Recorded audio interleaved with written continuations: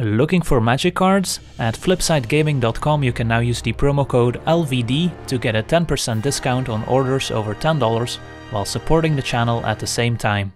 Hello and welcome to another Magic Arena gameplay video. Today we're taking a look at a mono-red Goblin tribal deck featuring 4 copies of Goblin Ringleader, the true reason to play this type of deck, as we get access to a 4-mana 2/2 Goblin with haste, and when the Ringleader enters the battlefield we get to reveal the top 4 cards of our library, put all Goblin cards revealed this way into our hand and the rest on the bottom. So Goblin Ringleader in a deck with 34 Goblins is almost guaranteed to find at least 1 Goblin. We're about 80% to find at least 2 Goblins, we're about 40% to find at least 3 Goblins, and we're about 10% to find all 4 Goblins, which is of course a dream. So the Ringleader can provide a ton of advantage, as well as putting a hasty creature in play to pressure opposing planeswalkers and the opponent's life total, so it's an amazing card in this type of deck.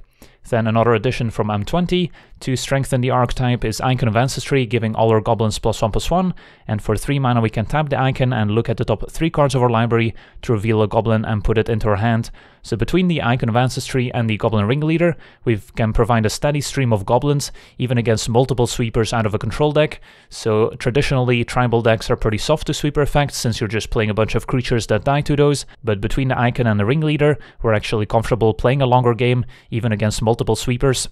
So those are kind of the grindier cards in the deck. Of course, we also have a nice low curve, so we can beat down and potentially beat combo decks before they go off, even though the Scapeshift matchup is not amazing for the deck.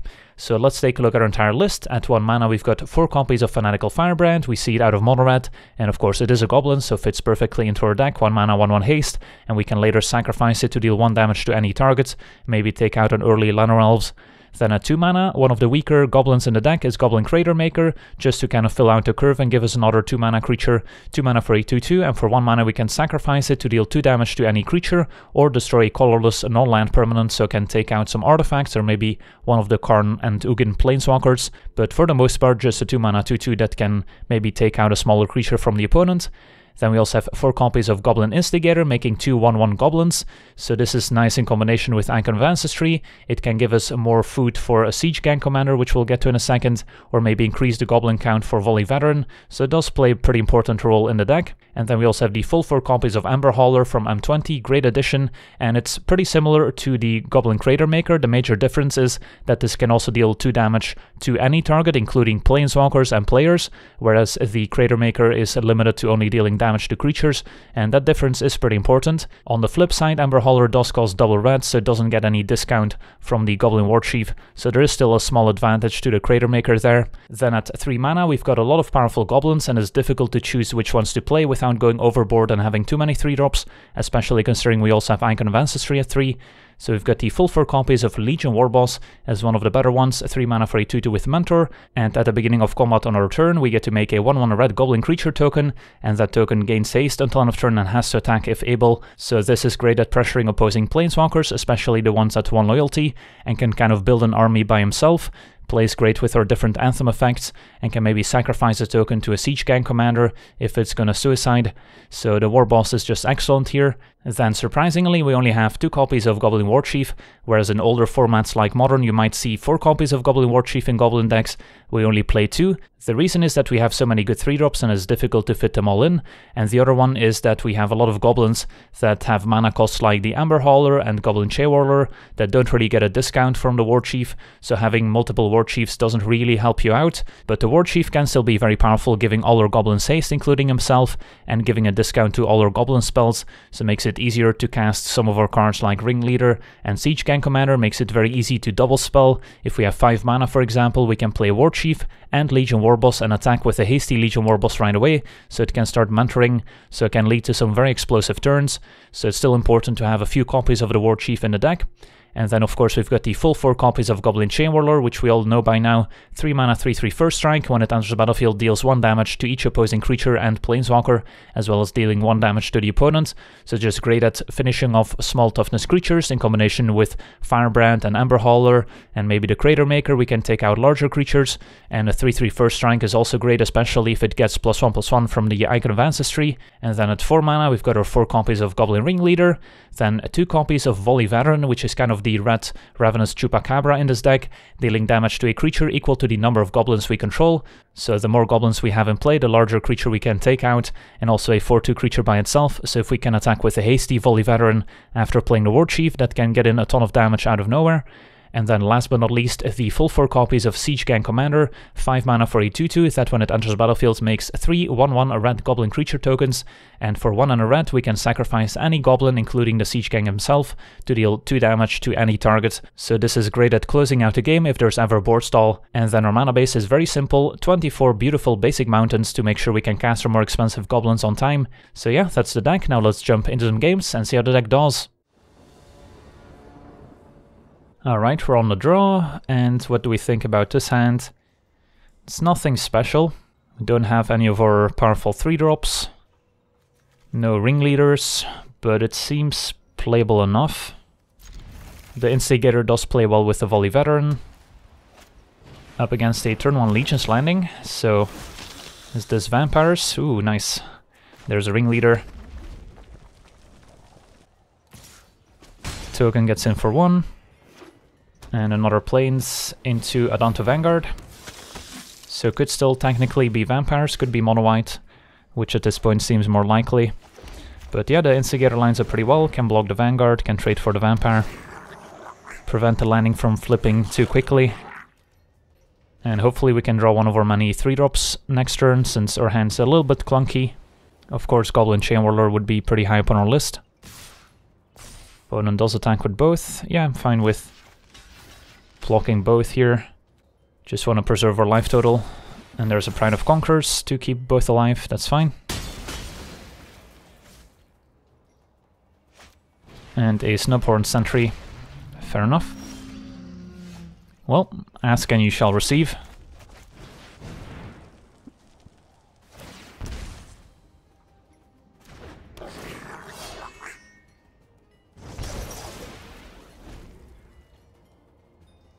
So now the Vanguard again has to pay for life if they want to attack into the Chain Whirler.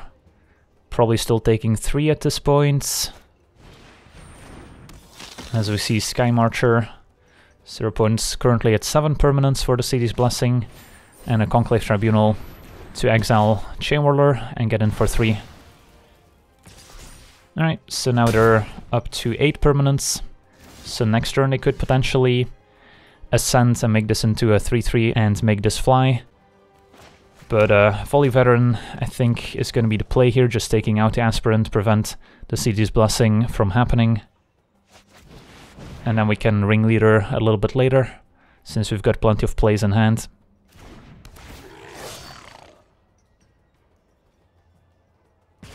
And I think I'm fine trading Veteran for 4 life from the opponent if they want to attack with the Adanto Vanguard here, given our hand. Could also just take 3 and then attack for 4. A lot of ways we can play this. Opponent's going to run out of life eventually with the Vanguard, but I don't think we're going to run out of Goblins anytime soon.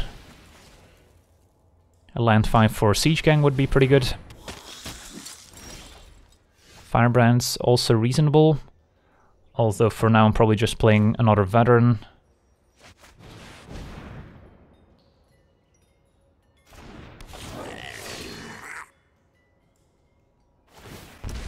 Opponent down to 10.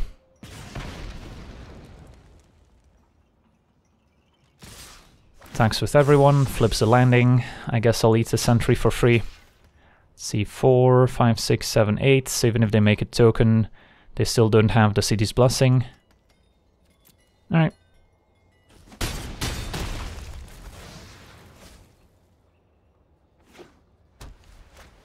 And Allegiance Landing number 2. Alright, there's land 5, so we'll play Siege Gang. Attacking would trade for 2 tokens, essentially. The flip Legion's Landing could be an issue long term, although the 1/1s don't really attack, and then eventually we can just burn them out with the Siege Gang. So I think we'll be fine. So I don't think I attack with a Volley Veteran.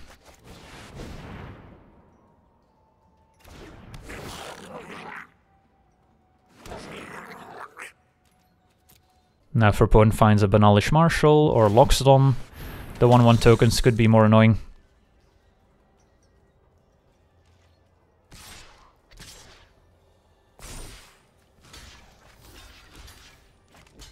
Again, if they have another one of those Pride of Conquerors, I think that's okay. Then they might have wanted to attack with the 1/1s as well, so it seems unlikely.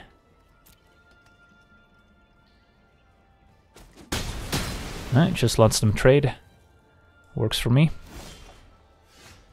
And I think I'll play the Ringleader, and then we'll see what we hit. And I can also play the Firebrand. Alright, hit 3 creatures, not bad.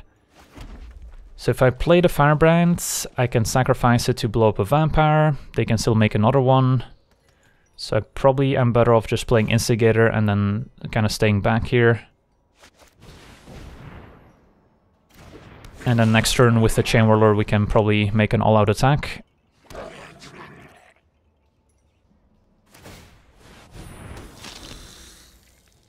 And even if they find Banalish Marshal, we can shoot it with the Siege Gang, and then the 1 damage from Chain Whirler will end up killing everything.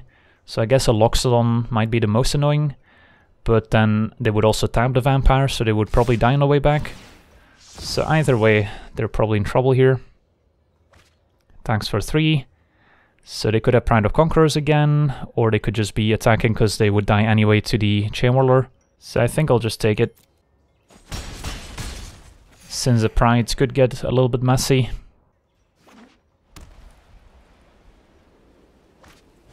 And another Conclave Tribunal, this time on the Siege Gang. But we've got a backup. So, pretty sure they're dead.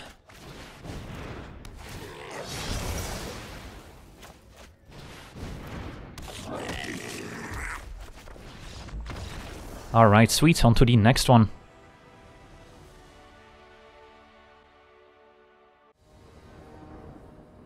Alright, we're on the draw. This hand's not great, but we do have Icon to sink mana into to find more Goblins. So it could still work out, plus if we find any more expensive Goblins, Ringleaders, or Siege Gang Commanders, we'll be in good shape with 4 lands already. So I think I'm actually gonna keep... Turn on Island Storm Tamer. Alright, happy to kill that with the Firebrand before it gets out of hand. Although if we're up against a mono blue deck, then it might be tricky to resolve the Icon in the face of potential counter spells, including Spell Pierce. It looks like it's just blue-white flyers. Favorable wins on turn 2, that's manageable. So the Firebrand's not going to be killing many flyers anymore now. But at least we don't have to worry about the Icon getting countered. Second wins. And no more creatures, and there's a War Chief, alright. So, what's the play? The thing is, we don't know for sure if we're gonna have any good attacks. Next turn, if our opponent plays any flyer, which they presumably do. So I might want to go War Boss into Icon of Ancestry, and then our 3/3 Goblins might still be able to get in there. As opposed to War Chief into Icon, or War Chief into War Boss.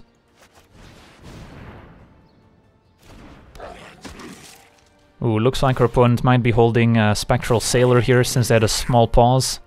So I don't think I want to attack with the Firebrand. I'll just let them eat my 1/1 Goblin token. And then I can keep the Firebrand to maybe finish off a flyer. So yeah, there's a Spectral Sailor. Alright, fair enough. So next turn if I play the Icon, War Boss will grow up to 3/3. And then I can Mentor as well, although Empyrean Eagle is going to make that tricky. Since now they have a 4/5 Eagle. So now even Icon and the 1 damage from Firebrand is not going to be enough. So this is where we need to find cards like Ember Hauler, cards like the Volley Veteran to take out Eagle. I can go War Chief plus Instigator. I don't think it's quite worth it to attack with everyone, but I can attack with all the 1/1 Goblins since they'll get to eat 1 anyway.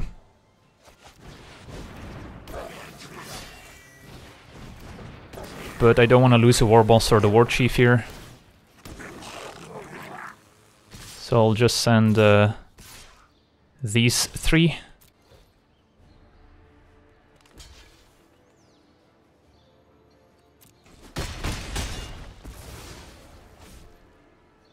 Pass a turn.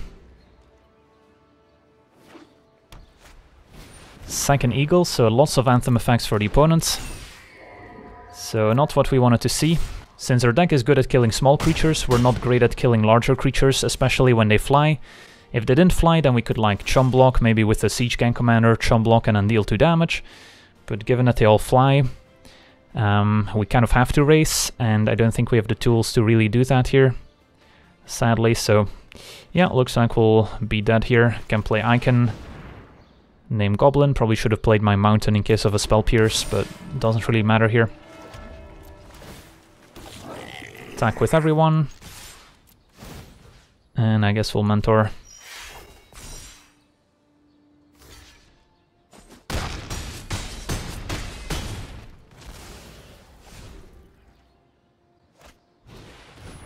So we did put our opponent to 5, but they just had a few too many Anthem effects. Alright, on to the next one.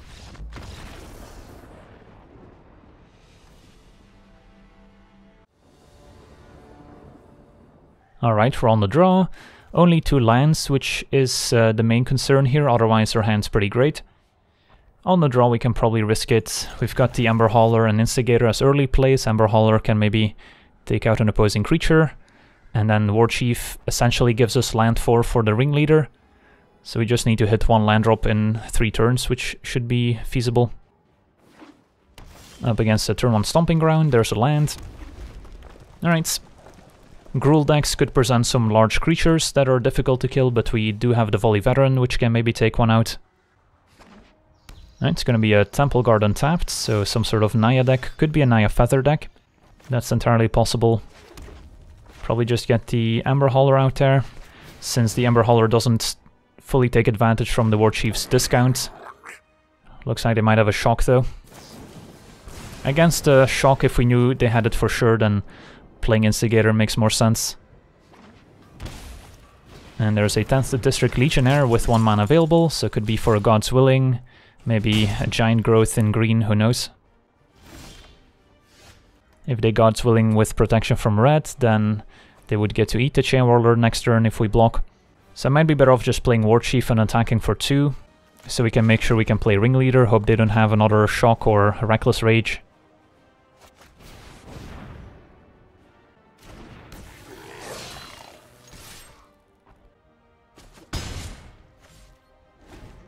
Having these 1/1 tokens from the Instigator to chum block is going to be useful against the big Legionnaire. They've got a second one. Alright, so the damage is going to start adding up. At least we dodged the Feather so far, which is good. Another Volley Veteran. So I'm assuming that if they had some sort of removal spell for the War Chief, we would have seen it already. They definitely have a way to protect their 10th District Legionnaire and give it at least 1/1/1 counter. So playing Volley Veteran is not going to kill the Legionnaire, is what I'm trying to get to. So I think the play is just going to be to play Ringleader for now. And then I can keep 1 creature back to kind of force them to use one of their pump spells. I'm not going to block with the War Chief anyway, so that might as well attack. And then we can kind of try and flood the board with Instigator, now Crater Maker 2 as another cheap play. And hope to win the game through all the card advantage we're accumulating here. So we'll end up taking 4, they can save their Legionnaire. It's going to be a Sheltering Light. Scries to the bottom. And scries to the bottom again. So we're down to 10. If we draw a couple lands, that would be nice, since we're currently unable to really fully unload. Playing a Volley Veteran seems okay, just take out Legionnaire. Could try and play more Goblins first, so that the Veteran deals even more damage. That could be reasonable, but if they have another Sheltering Light or God's Willing, it doesn't matter anyway how much damage we deal. So I think I want to start playing Veterans here. And hope they can't kill any of our creatures in response. And then a 4/2 also just trades pretty well on this board. Alright, that worked. I'll just attack with the War Chief once again, happy to trade the Veteran. We don't really need to race when we have this many cards in hand, even though we could potentially have a 2-turn clock ourselves. There's just too much risk of dying on the way back as well. Season of Growth. Let's see if they have any attacks. They do. Just thinking if there's any reason to block the other one. Yeah, I'll block there. And it's going to be giant growth, so we don't take any damage from the big one. Take 2 from the small one. Opponent draws from the Season of Growth. So now the opponent has kind of their own card draw engine. Really just want to draw lands here to help us unload our hand. But we keep drawing more goblins. So now what? Opponent is at 10, so we have to keep that in mind as well. We do get haste thanks to the War Chief. So we can deal quite a bit of damage. So the play might just be War Boss plus Instigator. And then we'll have quite a few chump blockers with the Instigator. And unless they have a Collision Colossus for trample, we'll be fine. I think that's acceptable. And then the War Boss can get in there. Speeding up our clock and mentoring onto the token we make.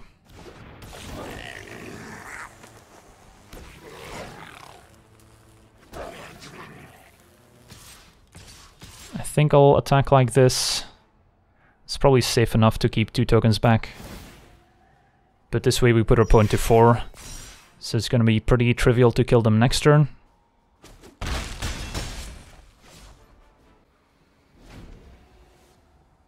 So what we don't want to see is Collision Colossus.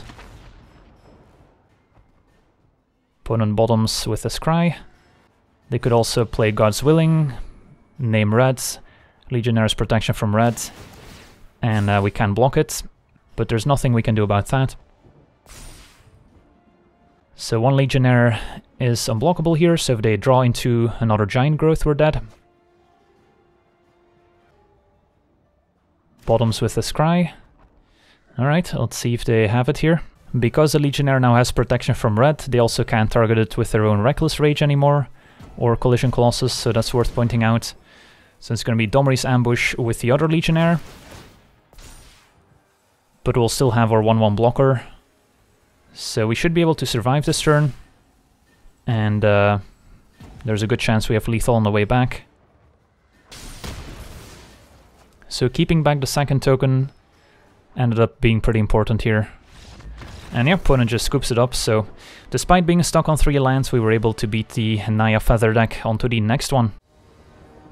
Alright, we're on the play, and our hand seems pretty great, so we'll keep. Just need a 4th land here, and we get to curve out perfectly.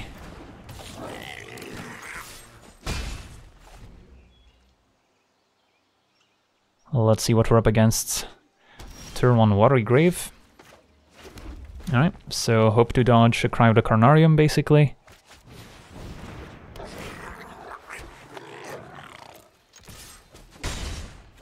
Could make a case for not playing the War Boss, depending on what they do here. Looks like Grixis and an Augur Bolas. That actually lines up annoyingly well against our board. Bond of Revival, so I guess your opponent's on a Reanimator deck, and not your typical control deck. I guess we'll just play War Boss and then attack with all the 1/1s except for Firebrand.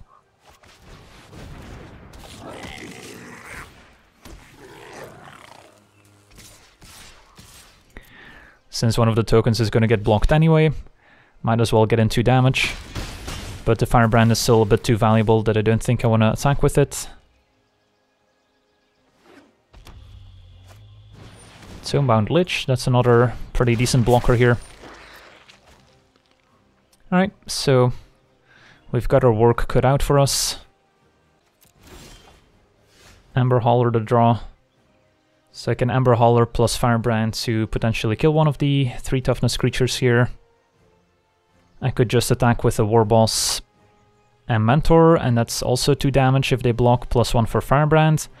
So I could take out both creatures, but then we would also lose a War Boss to Death Touch from the Lich. So maybe it is better to just kill the Lich and then attack with the War Boss and start mentoring. I think I like that.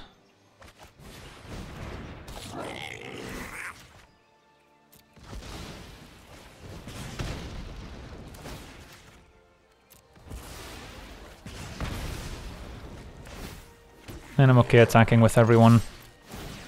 If they want to eat a 1/1, they take a bit more damage.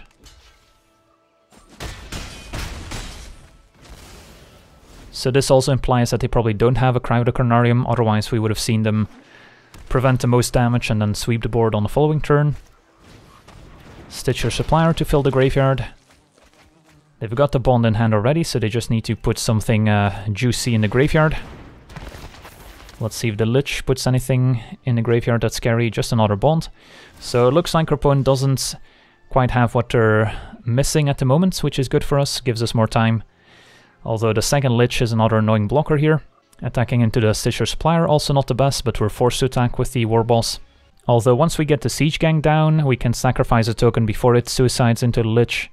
So I don't think I want to quite suicide attack with the War Boss. Because if I attack with War Boss, then I'm kind of incentivized to play Firebrand to finish off the Lich, but then I'm not playing the Ringleader. And I think playing Ringleader is probably better here.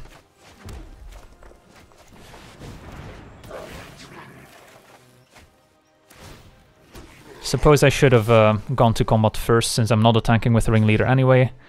And there's a chance that they don't block with a Lich if we do. I don't think I'm actually killing the Stitcher Supplier here, since I don't want to fuel their graveyard. Since they probably have another bond in hand. So they're just looking to put something in the graveyard, and I don't want to trigger the Stitcher Supplier here. So I'll just deal 1 damage to the Lich. Had a pretty nice hit with the Ringleader, although we're just missing the 5th land here for these Siege Gangs. Thought Erasure doesn't really do much. Takes the Siege Gang anyway. Alright, and there's a land, perfect. We also have Creator Maker Firebrand to once again kill the Lich. I could just play the Siege Gang, and then next turn I can start sacking Goblins to burn them out. There's no easy way to avoid the Stitcher Supplier dying here, if they really wanted to die, because I would have to like Firebrand my own token, which seems pretty bad. So I think the play is probably just Siege Gang. I could attack first, since I know about the Firebrand, but then they just put Lich in front of War Boss, and then I'm forced to Firebrand to kill the Lich. So I don't think I'm attacking once again, other than the 1/1 that's forced to, so I guess we'll do that first. Get it out of the way. Stitcher Supplier blocks. Hopefully they don't find anything too scary, like a Dracoseth would ruin our day. Villas we can potentially still beat. Let's play Siege Gang. And then we're set up to potentially kill the opponent next turn. Alright, Blood for Bones. So it's not even going to be a hasty Villas, just a Villas on defense. Get back Stitcher Supplier to set up the graveyard once again. They probably still have a bond in hand, is my guess. That's a nice interaction. Villas plus Shocklands to draw 2 cards. But they also need to preserve their life total here, since Siege Gang threatens to get in a ton of damage. And the land means we get 3 Siege Gang activations, so I think if we just attack with everyone, we should have it here. I can sacrifice whatever they block with the Tomebound Lich, so they don't get any life from the lifelink. Mentor onto whatever.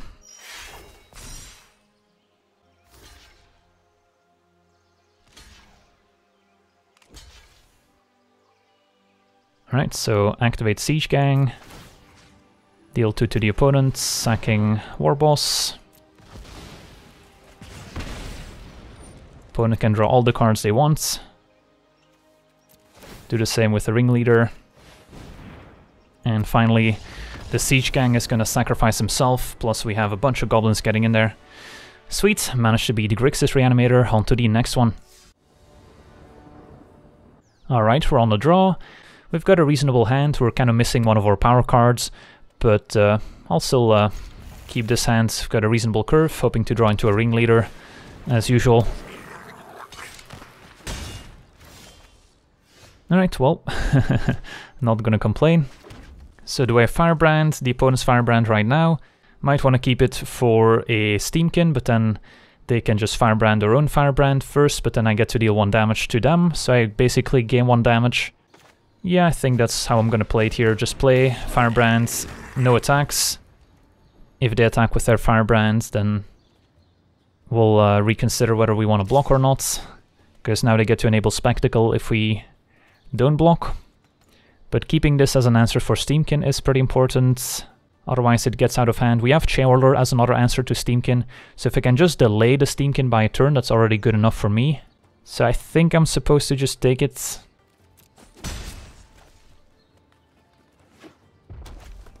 It's going to be a Lava Runner. And opponent says go, so I'll untap. Alright, another Firebrand. Don't think I'll need the second one. If I play Instigator, that's bad if the opponent has their own Chain Whirler. So maybe playing Firebrand is better, since then I can at least take out the Lava Runner. I guess it makes sense. And then pass a turn. So we're trying to play around an opposing Chain Whirler and Steamkin as best as we can. Opponent attacks with both. So I think I still take it. We're gonna kill the opposing Firebrand with our Chain Whirler anyway, so trading doesn't make a ton of sense there.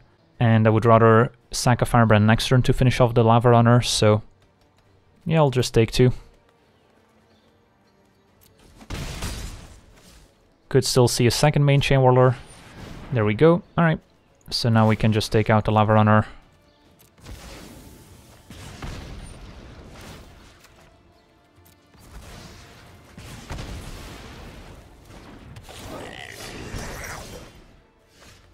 So dueling Chain Whirlers. And now if they play Steamkin, it's not as bad since they've already played a lot of red cards out of their hand. So hopefully it stays small. Lightning take out Chain Whirler. Alright, hopefully the ringleader delivers here.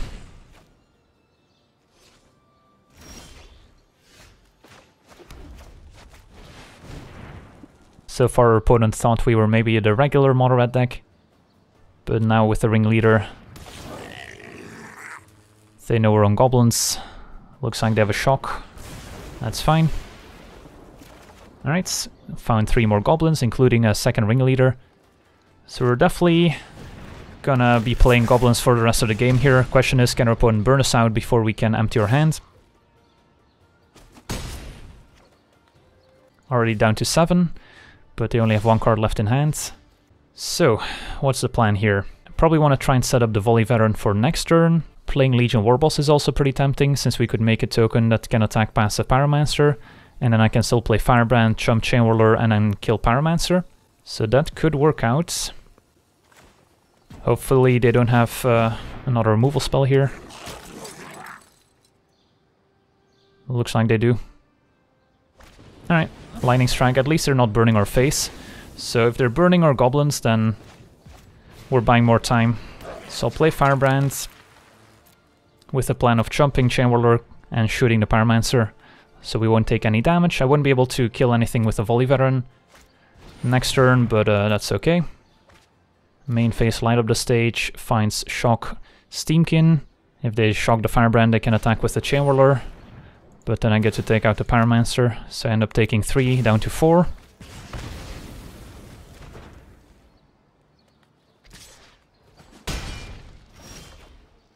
And more Chain Whirlers. Opponent's still at 19, so yeah, we're probably going to get burnt out before we manage to turn the corner here. Needed to draw a couple more lands along the way as well. So for now I guess we'll play Instigator plus Ember Hauler. I can chump the Chain Whirler with one of the tokens, and then next turn Veteran's enough to kill the Chain Whirler. Or I could Chain Whirler to kill the Steamkin, depending on what's better.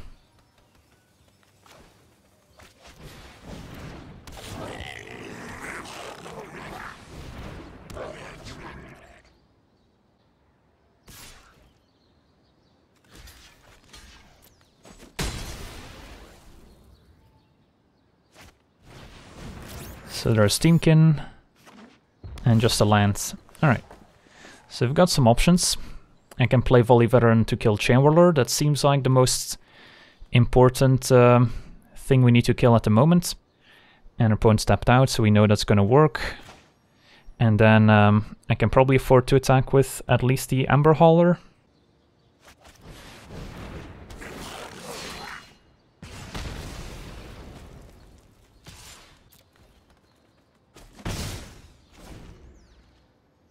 I could have also played Chain Whirler first to make sure to kill the Steamkin before it gets out of hand. Opponent found an Experimental Frenzy, so that's not good for us, so gotta try and close out the game as soon as possible. So I think we need to take out the Steamkin. If this doesn't work, I can still play second Ember Hauler to finish it off. Alright, that worked. And now Chain Whirler versus Ember Hauler. Probably better to Chain Whirler.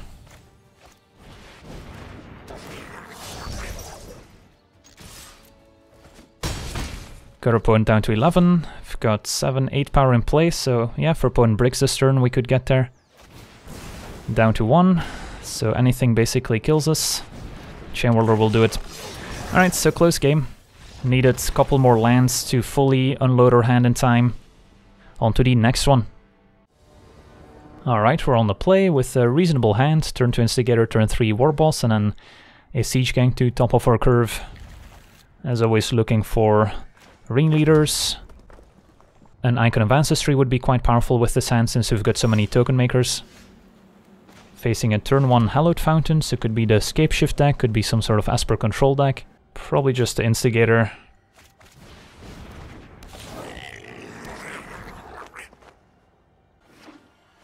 Alright, Esper confirmed, and it's going to be a turn 2 Freebooter, which does miss, but it does block the 1/1s pretty well, so that was unexpected. Otherwise we would have preferred to play the Crater Maker first. I guess we can like Crater Maker kill the Freebooter. Is it better than just playing the War Boss? Probably not. And then I'll attack with everyone, since they get to kill one of our 1/1 tokens regardless. Might as well get in 2 damage. And then, yeah, we drew into the Ringleader, so that's what we were hoping for.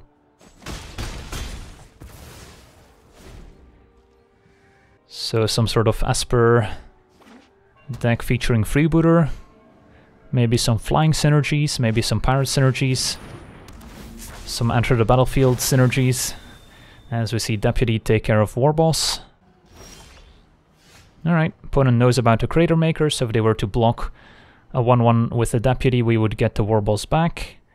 That being said, I'm probably better off just playing the Ringleader for now.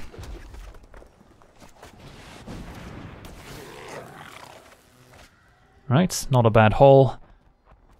And just say go for now. Freebooter gets in for 1.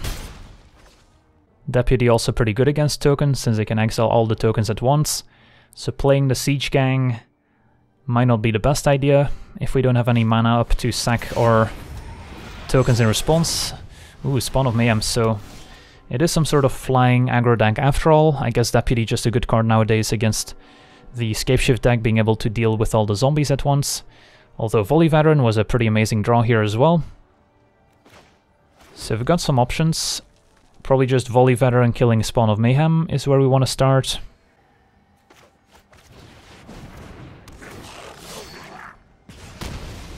And then no real point in attacking. Suppose the Ringleader could attack and they might not block, fearing Fanatical Firebrand. Opponent plays a land and passes, and the War Chief could also allow for some explosive turns. So what I could do is play the War Chief and play the Crater Maker, and then still have 1 mana up to sack the Crater Maker to potentially kill the Deputy here if they block. That seems nice.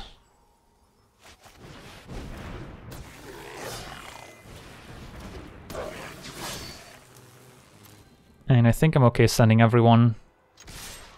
If they double block the War Chief, I can kill the Freebooter with the Crater Maker as well. So we don't lose the War Chief.